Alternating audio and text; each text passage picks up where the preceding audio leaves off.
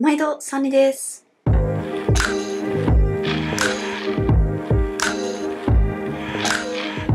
正直言うと、このカメラを設定して、ライトも設定して、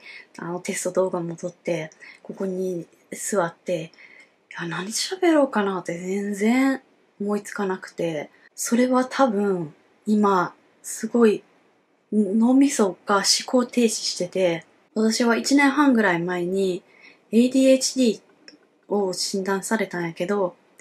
やはりそれかなと今思ってます。昨日は仕事がすごい忙しくて、会社に新しい制度を作ったんやけど、本当にリリース直前までドタバタして、それで精一杯やったので、ものすごく脳みそが消耗されて、それが今停止した状態というか、もう何にも仕事もなかなか進まなくて、何しようかなって、やることはいっぱいあるだろうけど、どこから手をつけばいいのか、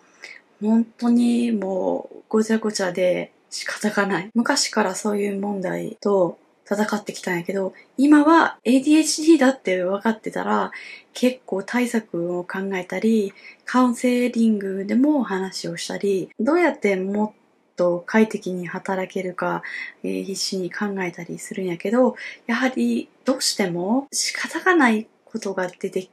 きてるのが、まさに今この思考停止です。ADHD にはハイパーフォーカスっていうものがあって、それはもう本当に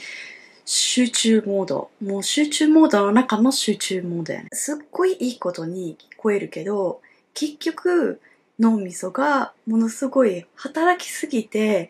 消耗されて、もう次の日とかその集中するものが終わったら何も動かない。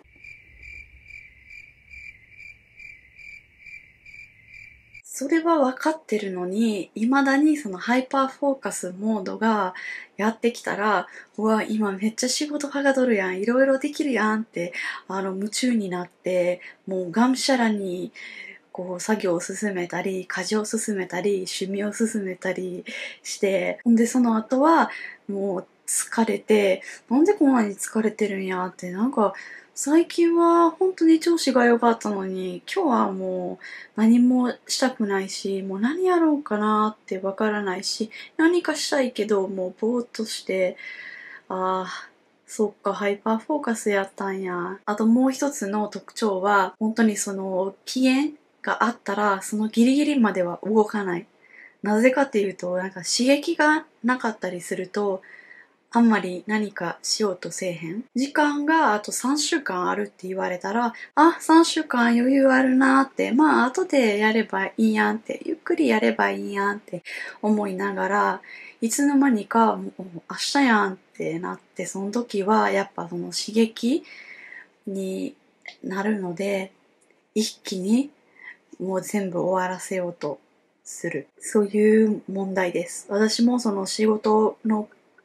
制度、その会社の制度も進めたときに、本当に最後の3週間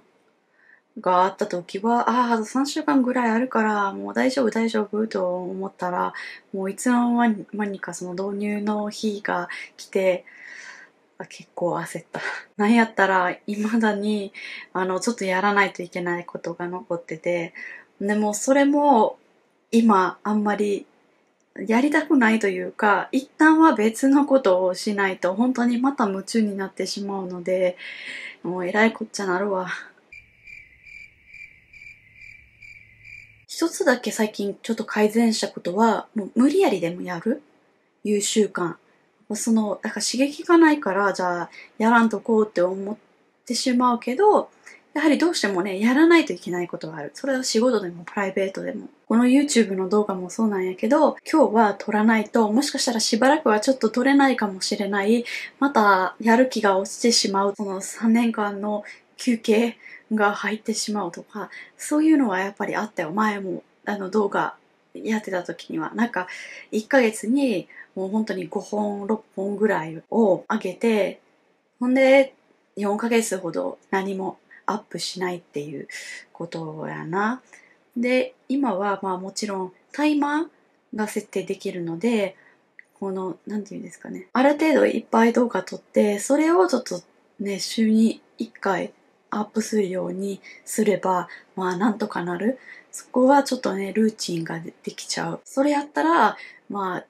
ね、いっぱいこう、いろいろ撮りたいと思う時には、それを少しずつアップして、で、本当に忙しい時とか、まあ、ちょっと今撮るのは何撮ったらいいのかわからない時には、ストックがあるので、すごいありがたいけど、今はちょっとストックがちょっと少なくなってるので、今日は撮るしかなかった。では次の動画で、ほなまたねー。